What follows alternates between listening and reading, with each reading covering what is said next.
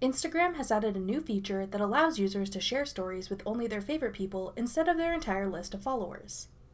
I'm Jessica from TechBoomers.com, and in this video, I'll be showing you how to use Instagram's new Close Friends feature. Now let's get started. To begin, open Instagram and go to your profile. Then tap the menu icon in the top right corner. In the menu that appears, select Close Friends. To add a friend to your close friends list, tap the Add button beside their username. To find a specific person to add to your list, type their username in the search bar. Then tap Add. You can see who you've added to your close friends by tapping Your List. If you added anyone by mistake, tap Remove to take them off the list.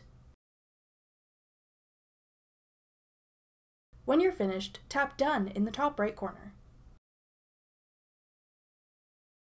To share something with your close friends, start creating an Instagram story as you normally would.